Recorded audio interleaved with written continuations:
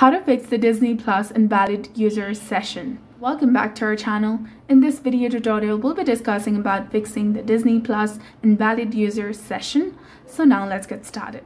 First of all, you have to make sure that you have installed the latest version of Disney Plus application on your mobile device. For that, simply go to Play Store, click on the search bar in the bottom right corner of the screen, then simply search for Disney Plus application on your mobile device.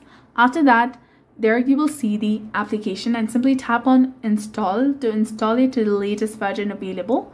But in my reason, as this application is not available, I won't be able to show you the entire process. So once you install the application on your device, simply go to the system settings, then scroll down and go to apps, that is between the device care and general management option.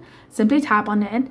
Then you can here scroll down and simply search for Disney Plus application, or you can also use the search bar at the top. Simply type in Disney Plus. Once you find it, click on it and then scroll down and go to storage and then click on clear cache and also click on clear data. But make sure that clearing the data will include all the files, settings, accounts and databases. So you have to be very careful regarding that. Also try for stopping this application and enable it again.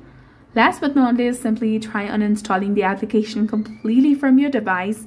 Tap on uninstall and then tap on OK and come back, open your Play Store and then simply search for the application and install it again on your device.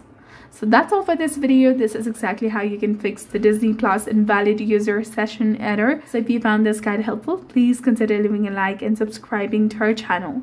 Thank you for watching. See you in the next one.